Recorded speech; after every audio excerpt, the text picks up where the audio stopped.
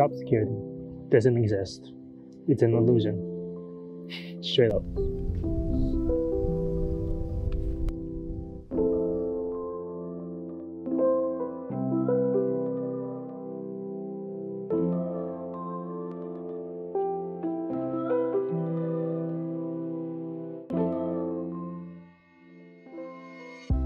And when I realized that, it was very frightening because it meant that I always have to be on my toes. But it was also very freeing because it meant no matter what I do, there's always going to be a level of risk involved. And I don't know if this is just because I'm crazy, but it made my tolerance for risk just that much higher.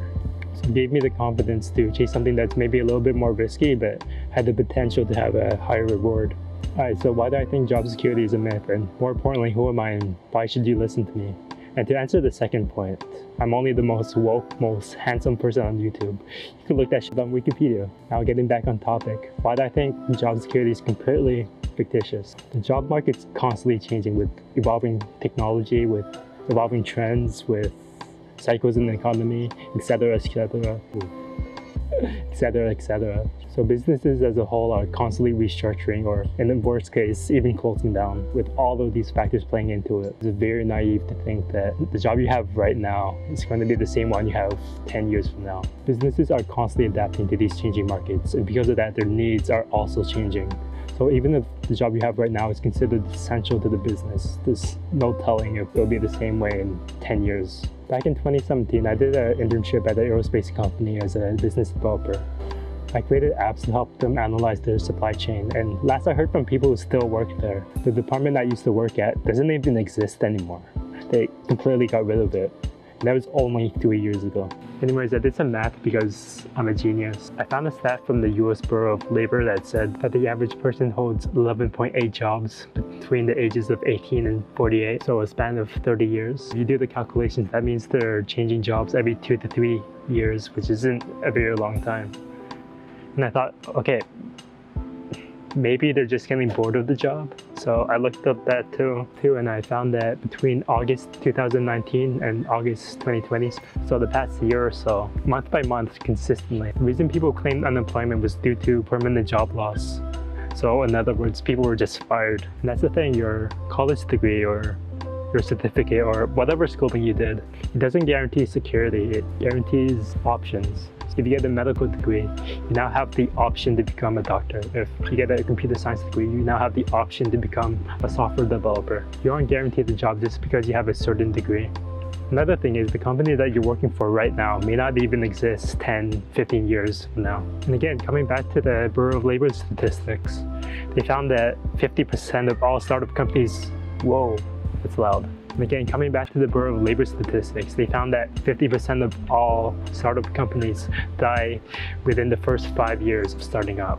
And about 40% of all small businesses, so not just new ones, don't make it past 10 years. So if you're like the majority of us working for small to mid-sized companies, your so-called job security is just flipping a coin and hoping for the best. So now that we got that established, what should you do with this information? Should you sell all your possessions and go off and become a Buddhist monk in some mountain in Tibet somewhere? That would be awesome, but no, absolutely not. In my opinion, and this is just as a naive 24-year-old, I think you should put yourself in a position where it becomes very hard to fire you. And you could do this in a myriad of different ways. You could learn a new skill or improve on an existing one, or improve on it's hard to say. Or improve on one that you already have. That way you can become a more valuable player in the workforce. You can also look into diversifying your income outside of your 9-to-5 job. I personally like to put a portion of my income into assets like stocks or real estate that generate income. Then I'll only spend what I get from those investments. And that way you're not reliant on your job to keep you afloat. What I like about this is that I have greater control over where my money is coming from, and I'm not at the whims of the management of a single company. It also gives you the power to be like, fuck you to your asshole boss, which is so great. I've never actually done that. I'm lying. If you're feeling super ambitious, you can even start a business. Now, this isn't for everyone, but if you put in the time, the discipline, and you're able to stomach not making money in the beginning, I think there's potential to have great financial stability. I think there's potential to have great financial stability. I give up. moving on. But of course, you have the potential to lose absolutely everything. But on the plus side, you have complete control over your future, or at least more control than the other options. So if you want to work 2 hours a day and shit on the floor, no one is stopping you. You're your own boss.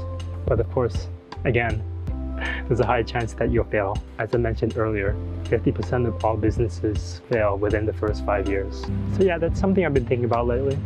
And if you're able to internalize this concept that you're never really safe no matter what you do, I think you'll be, if you're able to internalize this concept that you're never really safe no matter what you do, I think you'll be way more prepared in life and you'll be way more successful because of it.